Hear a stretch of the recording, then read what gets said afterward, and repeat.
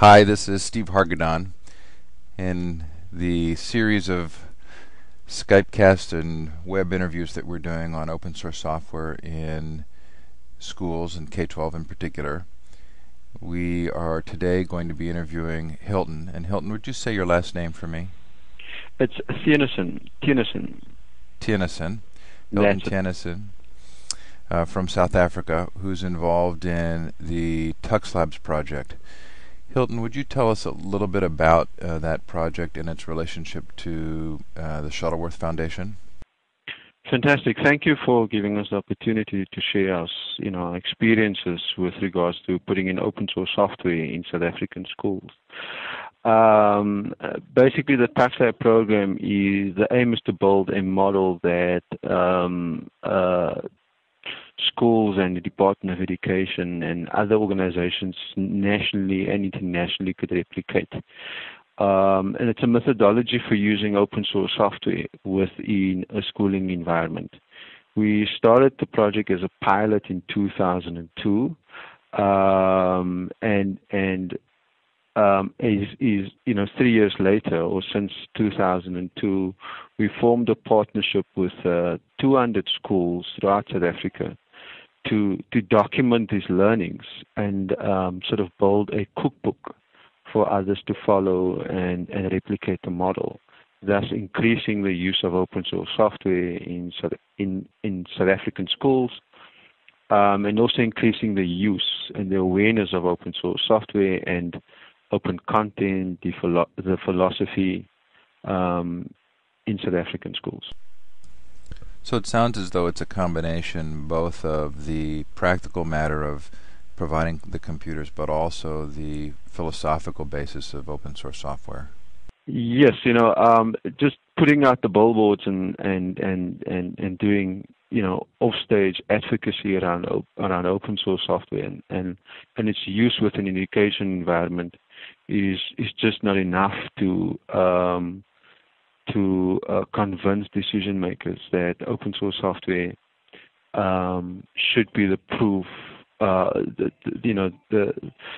the technology of choice when establishing a computer room in a classroom, in a school. We then decided on a combination of doing both advocacy, practical, and building a model whereby 200 schools, over 4,000 computers, over 500 teachers, all those learnings could be put into a modular document, that people could follow. Now, is everything that you're doing based on Linux Thin Client? We felt that the Linux Thin Client technology has a number of benefits. One, you often find that in schools there's one or two people that has the technical know-how, or rather not even the technical know-how, but just the end user capability of using a computer. So the terminal server or thin client solution is one where the support becomes centralized, the data gets centralized, the software is centralized. So from a perspective where 5% of the school or 95% of the school has absolutely no technical expertise, it is beneficial to centralize all of that from a school perspective, but also as a service provider perspective. So you can remotely fix anything just on one machine instead of 20 or 50 workstations. Are these typically schools that previously have not had any computers? When we did a pilot, we did a combination of both. We took a school that has never had computers. They've existed for the last 20-odd years, and has never had computers for their learners. We then took another school that has computers, or had computers with a Microsoft platform, with ailing computers, and showcased how the move to this open source platform in terms of skills is so easy on whether you had experience or whether you never had exposure to computers as a whole. And so we decided in these 200 schools to simply work with schools that has never had any form of technology in their school, and built a model from there onwards. And you mentioned that you're building or have built a document to communicate what's been done. And is the idea to have, as you said, a cookbook in which schools could actually implement this without your help? Yes, the whole idea around the cookbook is that anybody could simply replicate the model, and we would have a step-by-step process without our participation in that.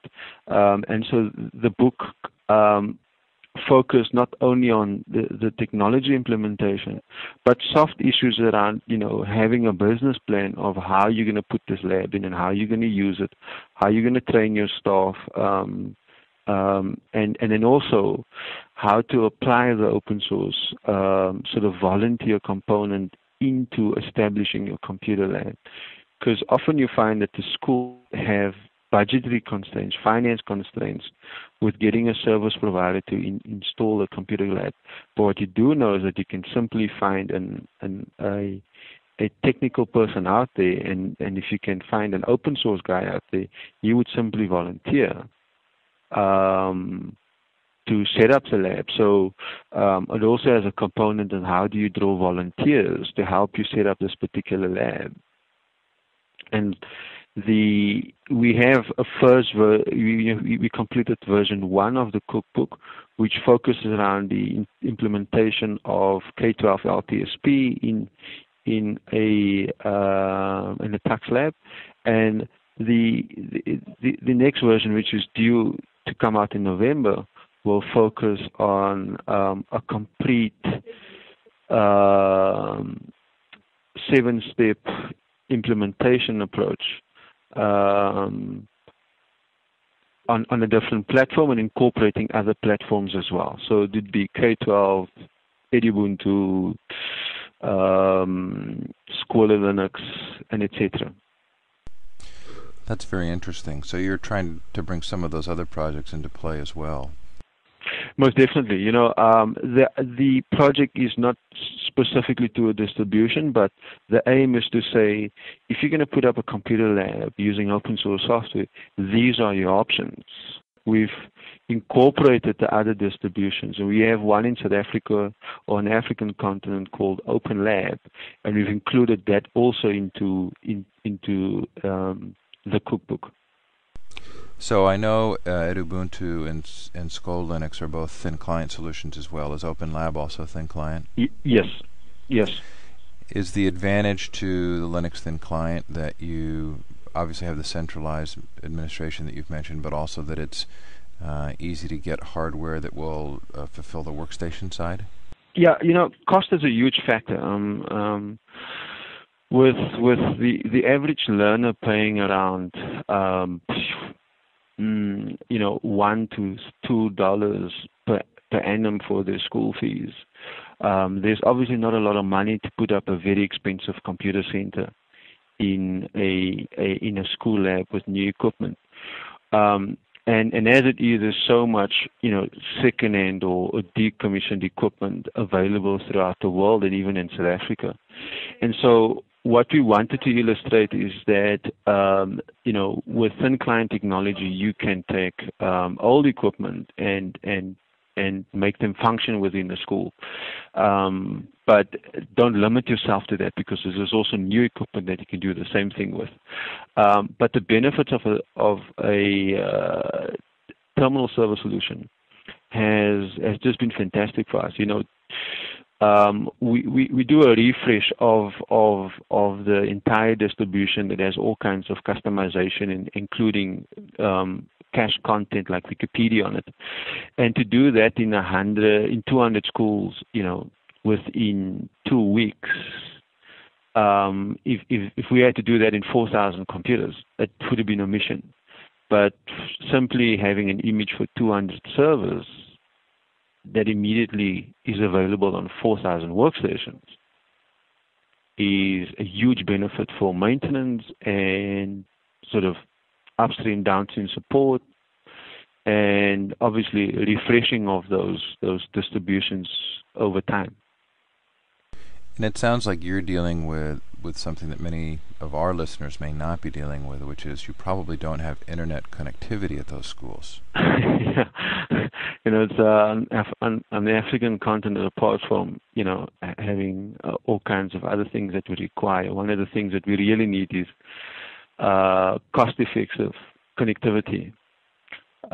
We have been able in South Africa to have what they call a school rate, which is, ISPs are supposed to only charge 50% for the connectivity cost. But even this cost is still very high for many of our schools, or unachievable. And so what we have done is basically take things like Wikipedia and other open content, as well as sort of proprietary South African content, and made that available for offline use at the school.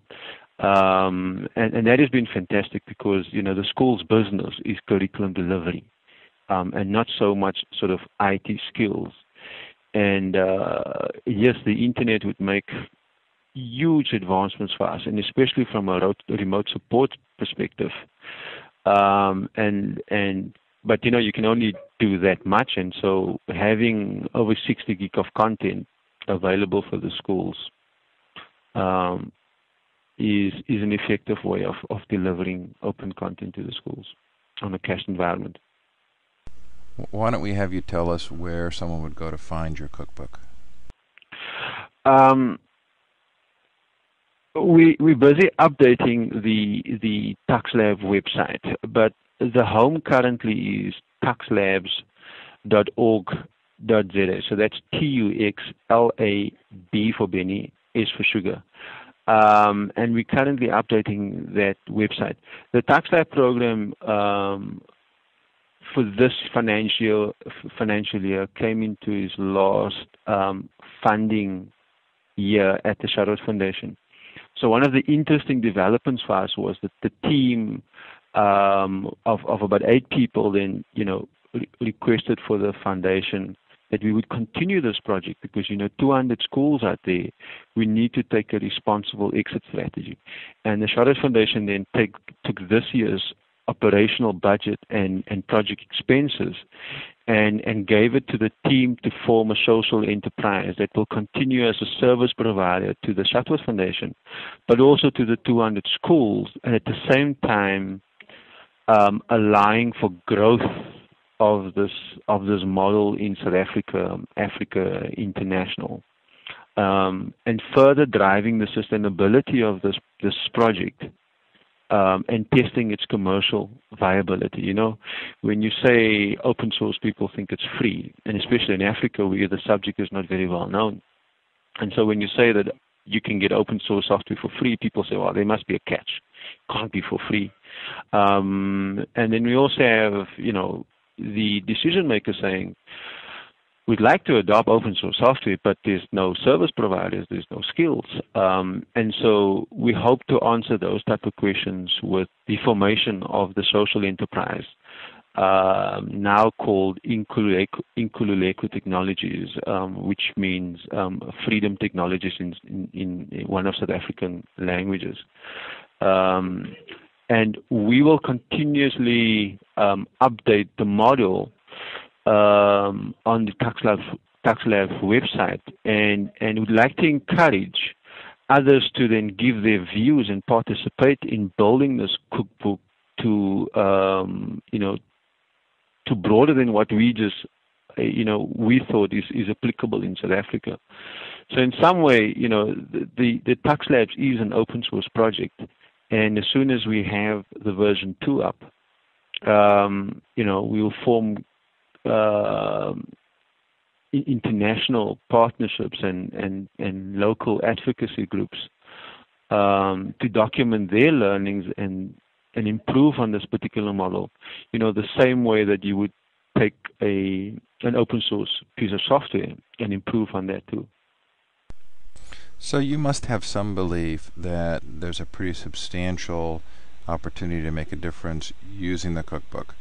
You've done 200 schools so far. what do you see as the ultimate possibility for this kind of technology in schools? Now, how many schools are there in South Africa that you feel where you could make a difference? Okay. We have 32,000 schools in South Africa, and a great percentage of that being sort of historically poor schools. And on top of this, we have our government, our Department of Education, rolling out computers quite at a good pace, an accelerated pace in South Africa, but using only proprietary software like Microsoft. We also have an agreement in South Africa that was signed by our president a couple of years ago for schools to have free use of Microsoft software in South Africa. Now, with that being available, there's people ask, so why open source if we can get Microsoft for free? And there's nobody that actually understands the concept of why open source software, is better for us as a country, is better for our learners. It creates more opportunity.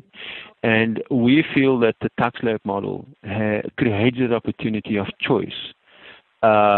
Also, what we're saying to schools, you can have both, but just expose your kids to both. Mark Shuttleworth is a true example of success using an open source platform.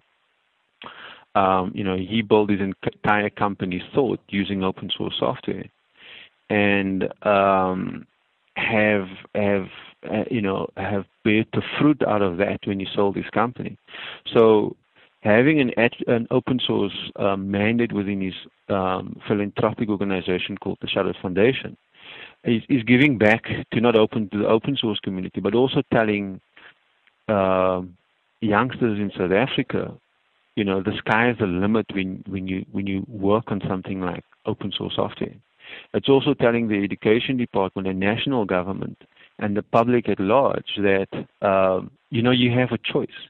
There's something that's been around for a while, and instead of spending 3 billion rand a year on software licenses, there's an opportunity to own the technology completely that you run your business on, that you educate your learners on, that you run your government on. Those are great points, and certainly I think you'd get a very responsive listening ear from those in the open source community who see the value to students of using open source tools and learning with open source tools. But again, a lot of this probably for these schools comes down to the practical matter of cost. Yeah. So if someone was going to compare the TuxLab solution from a financial perspective to providing comparable computing in a proprietary fashion, have you done any calculations that show what the actual cost difference is? Well, if you look at hardware, you can't make a comparison in terms of hardware because hardware has a cost either way, right?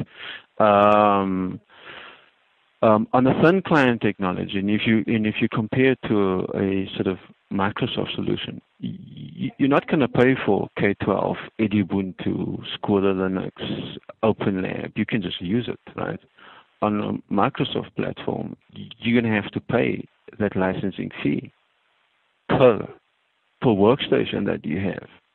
And in terms of the support on either technologies, if you don't have the support in your organization, you're still going to have to pay somebody to come and fix those things up.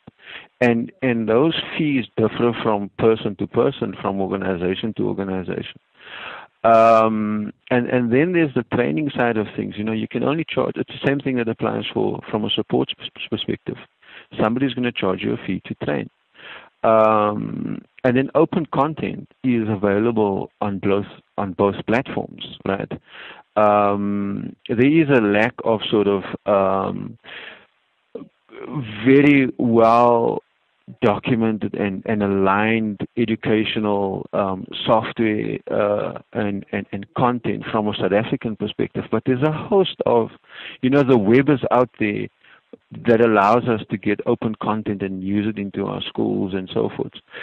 So for me, if one had to look at the cost factor and compare the two, you're in a win-win situation on both. However, there's the question of ownership. If there's an upgrade available on an open source platform, I can simply apply it. If it's on the other side, I have to buy it. Along with that come the added cost of making sure that my products now work on that new platform that I just had to upgrade. If I bought something or if I customize something for the previous version, I have no guarantee that it will work on that version, the new version, because the company didn't allow us access to the code. And you often find that with education portals, the developers that develop on a proprietary platform, when the new one comes out, they do all kinds of things to make sure that it works. But if you were part of the development team, things become a lot easier for you. So planning your way, education in any country has been around for the last hundreds of years. It will continue to be there the next thousands of years. And if we start owning, technology like we own our educational content in our countries, we plan our own future, and we have it in our own control. And for that reason, the comparative, the cost of ownership, studies and research is one has to look about, the long-term cost of ownership and not at the technology component, per se. Do I sort of make sense there? No, very good points, and very interesting to think about. One of the great debates taking place in the United States right now is whether technology in the classroom actually accomplishes anything of academic value. And there are enormous amounts of money that have been spent here to bring computers to the classrooms, but there are still some really large questions here about whether that actually makes a difference for the students in their academic performance. And I also am interviewing Mike Huffman from Indiana tonight, and Indiana is moving to a 1-to-1 computing ratio with students, and they're doing so largely by implementing Linux. Yeah. And one of the things they're finding is that, at least in the material that I've read, that some teachers are really unprepared to have that much access to computers in their classrooms. They don't know what to do with them. So you provide the cookbook. I'm assuming you participate in the setup of the hardware in many of these cases, and the technical side.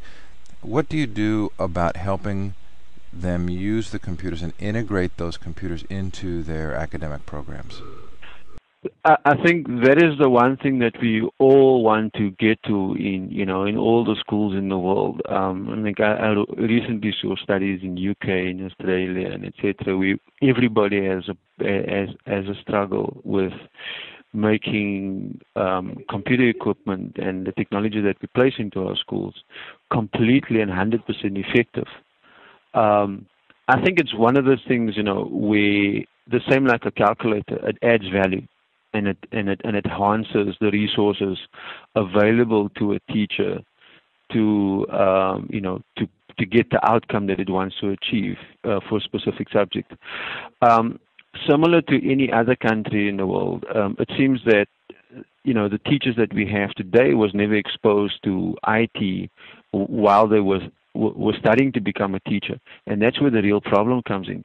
Their curriculum does not has any guideline on how to use computer technology to integrate the curriculum.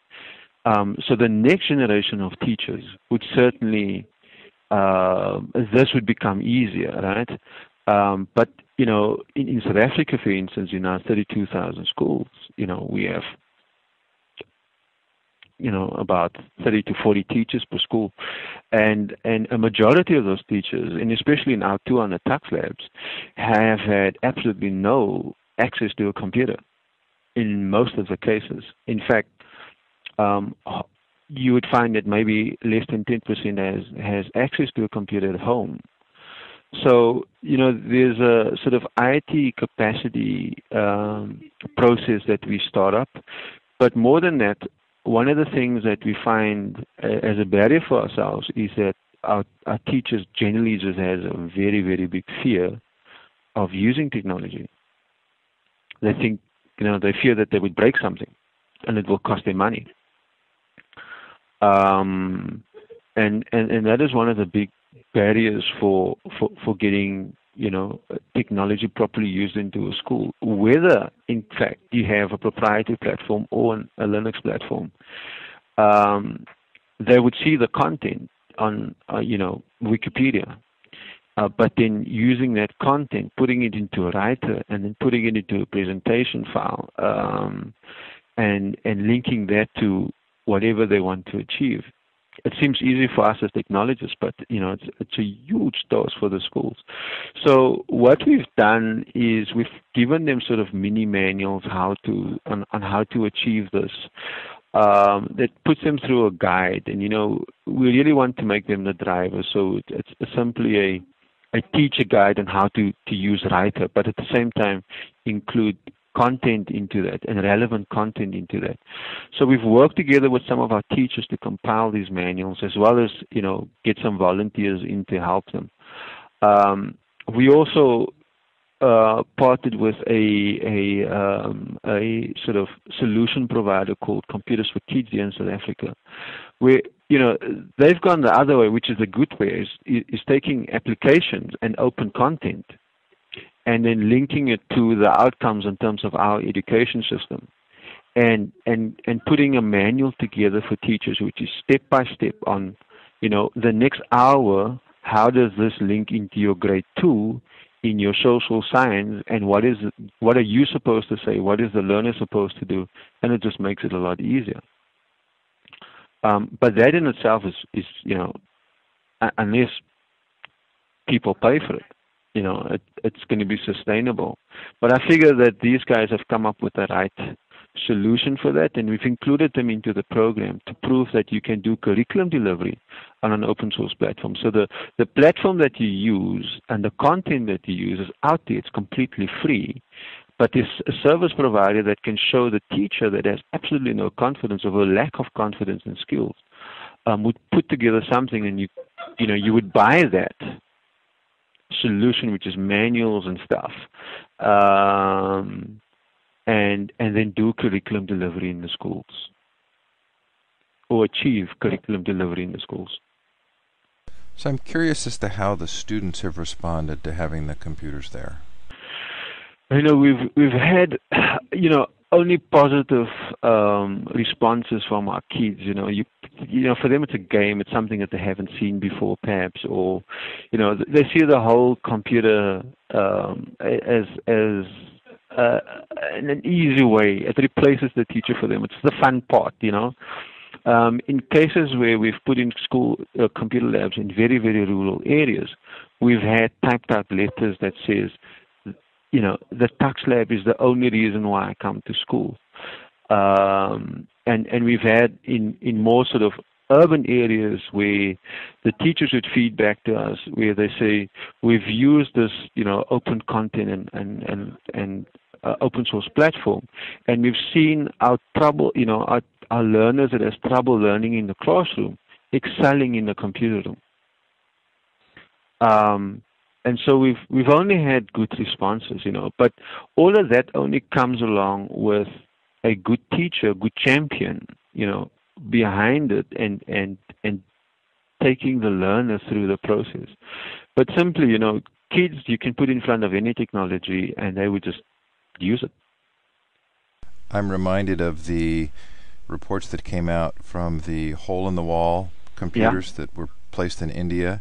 Yeah. And the large company that was right up against a shanty town, and just placed the computer through the wall that gave public access to kids that were in the poorest of neighborhoods. And without any instruction, just the kids teaching each other, they determined that the children that were using those computers had developed within a year the same proficiency level as a regular office worker in India. Yes, I agree with you, and to some degree, I think that we've applied much of that in Tux Labs as well. We also have the Digital Doorway project, which is a replication of the Hole in a Hall project in India, and there's some research around that as well. And so for kids it's easy. You put the computer down, they find their stuff. They will find their stuff. When we establish each of these Tux Labs, the teachers and the learners are involved in this process. So they pull their own cable, they crimp their own networks, they set up their own server equipment, they prepare their own thin clients. And the aim of that is to have an inclusive and a transfer of skills approach, where we have the volunteers come along, that knows how to do cable, that knows how to prepare machines, and knows about open source. And they transfer their knowledge and their skills to these guys. Because if we aren't there anymore, at least they have some idea and have participated in building sort of their own computer lab. And in some cases we've had a great thing. In one of our schools we found an 11-year-old hacking the root password, and that has been great stuff. I didn't understand what you just said. You found an 11-year-old? Yeah, this youngster participated in establishing his computer lab. And obviously that made him part of the sort of super user team at the school. And one day we had a call from one of the teachers saying they can't add more users, the password has changed. And after investigation, we found that this 11-year-old boy hacked the root password. Well, you've got to give that 11-year-old boy some credit. No, we did. We took him along to every Tux Lab install afterwards until he reached high school, and he left his primary school. Do students who just learn to use computers, aside from the lesson plans or the academic aspect of it, but just the actual use of computers, do they have additional opportunities in life in South Africa than they would if they hadn't used the computer at all? Most definitely. I mean, technology has just taken over the industry, and in all sectors in South Africa. You can hardly communicate with somebody nowadays if you don't have a typed up document.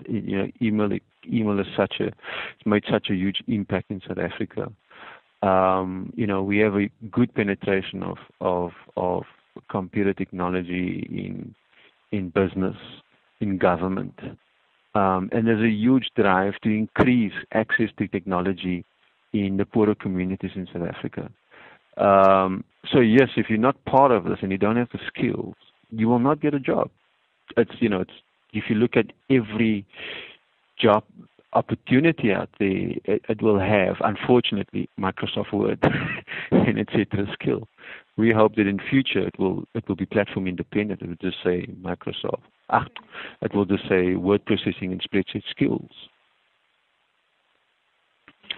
So yes, having the technology and exposure at school, it has a huge impact. In many of our resource schools, every school has at least 1 or 2 to 3 labs.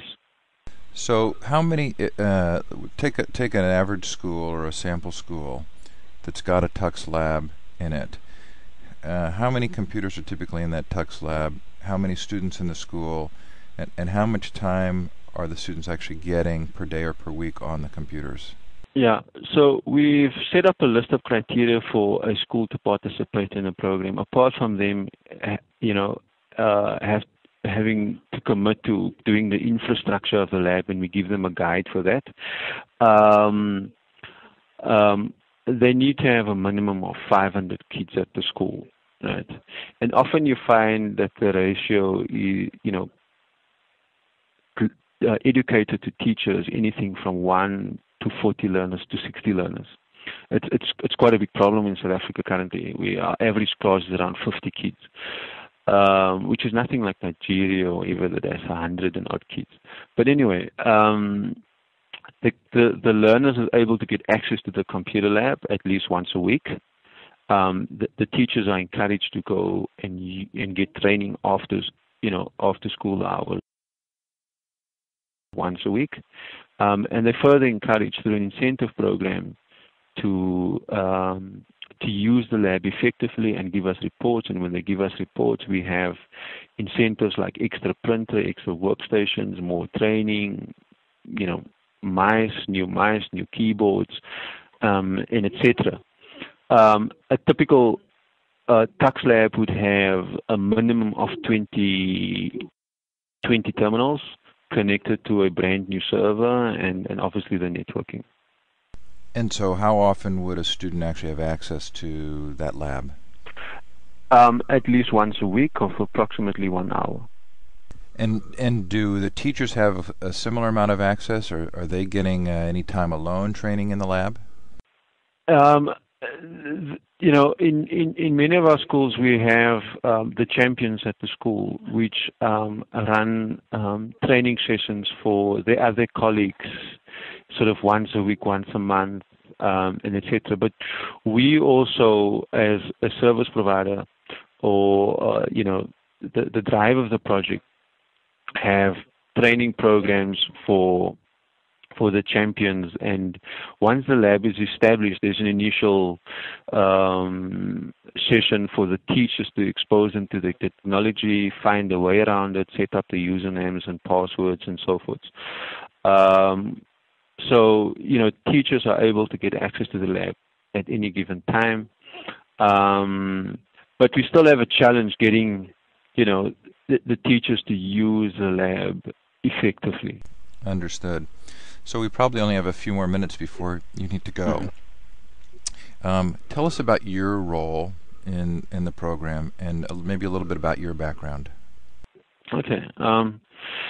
Well, I entered the IT industry in '96, learned about open source software in 1999. At that time, I had an IT company and selling Microsoft solutions, and was introduced to open source in 1999 through a Danish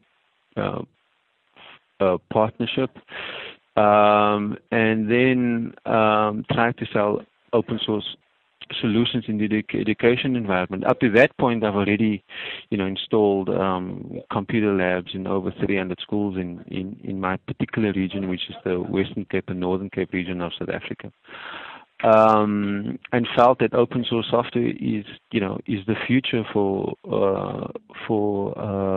historically deprived kids and the community in South Africa, because in 99 and 2000, schools still had to pay for their software, and if they didn't pay, many schools pirated the software, and strongly felt that this is a solution. After my exposure in Europe of how open source software is used in education, I felt that this is something that needs to be implemented in South Africa. I then started this project in 2002, and fortunately for me, the Charlotte Foundation has just started with a mandate of increasing the awareness of open source software in South Africa, and had a fund that would fund open source initiatives. And after doing an initial pilot with them, that proved successful, and showed its early days of getting it to where it was today, of where it is today. I joined the foundation as a project manager, and led the program over the number of years to where it is today. The team has grown to a group of now 12 individuals, passionate about open source software, passionate about development, and passionate about getting more and more Tux labs in South Africa, in Africa, and really make an impact internationally. So, founder of Tux Labs, lead, and currently chairman of the newly formed Nkululeko Technology Group that drives the Tux Labs growth and sustainability going forward. What are your ultimate goals? As Nkululeko Technologies, our aim is to take this model and really grow it with partnerships throughout the world, and get firstly the cookbook out there, and getting more and more people to adopt and replicate what we have put together, with the support and the funding of the Shadows Foundation, and continuing that, in some way or fashion, from an advocacy level, a proof of concept level throughout the world, and just getting the model replicated. From a commercial perspective, we would like to prove that a one's NGO product has its commercial viability and become a service provider to schools, Department of Educations, corporate initiatives, funding initiatives that would like to use open source software in an ICT environment and charge a fee for that. So yeah, we would like to be around the next 10, 20, 30 years, 40 years, and compete with the proprietary solutions out there. Hilton, I really appreciate the time, and I'm glad personally to learn more about Tux Labs and to have a better sense of exactly what you're doing. Was there anything else that you wanted to communicate that you didn't get a chance to? I think, the only request that I would have from people out there is to share their learnings through a similar approach like the Tux Lab cookbook, or what we call the How to Tux Lab. And if they haven't started something yet, as soon as we have something, help us develop this particular model and document country implementations of this, regional implementations of this. And if all of us stand together, we could certainly achieve what Linus Torvalds has achieved, which is, the ultimate operating system. So, Tux Labs could become the ultimate model for implementing open source software within a schooling environment, applying a comprehensive approach to putting in open source software within a schooling environment. When we do open source for the simple agenda of just putting open source software in the school, we forget about what their business is all about and the challenges that they face and the lack of understanding of technology that they have. So we've made some mistakes, and we've learned through that mistakes, and we documenting that mistakes, and we're saying to you, this is the mistakes we've made. Improve on it, learn from it, replicate it, apply it. And we would like to watch the space. If I go on a tour to Australia or to US or wherever in the world, I would come to a school and they say, "Wow, we have a Tux Lab." That'd be an interesting thing to see around the world. That would give you a nice warm feeling. More than just a warm feeling. Doing this in 200 schools has been an amazing experience. I would like to get into a plane and volunteer in Indiana in replicating what we've done, or just participating in that particular project, and going to Miami and have 100 schools running Tux Labs, and all these schools would own where they're going in future. I think technology is one way of bridging the digital divide, and if we can form open source communities in education, managed by the teachers and run by the educators and the principals of this world, and not as technologists, as IT guys, I think open source is the way to do it. Good. Hilton, I really appreciate the time. We're going to sign off now and express our thanks and gratitude to you.